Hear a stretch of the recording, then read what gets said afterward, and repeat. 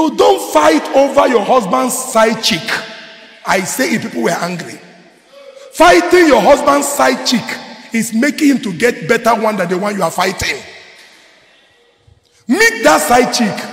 What do you do to my husband that makes my husband succumb this way? Help me. I'm a fellow woman like you. Don't allow me to suffer. My marriage wants to break. If it's a God-fearing woman, she will tell you, your husband like, maybe they cut him fingernail. Your husband like, if he they chop, they touch him by head. Your husband like, if he they touch, they massage him belly. Your husband, then you learn it. This thing might look funny, but I'm telling you the gospel truth of wisdom.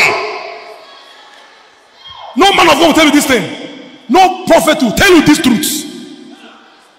I'm not a womanizer, nor do I have any in my life. But I will tell you the truth through the inspiration of the Holy Ghost. You see how you protect your family. You don't protect your home by nagging. And you don't pray. This is stupidity to pray. Oh God, bring my husband, bring him back. Are you stupid? Does that need prayer? It doesn't need prayer, it needs wisdom.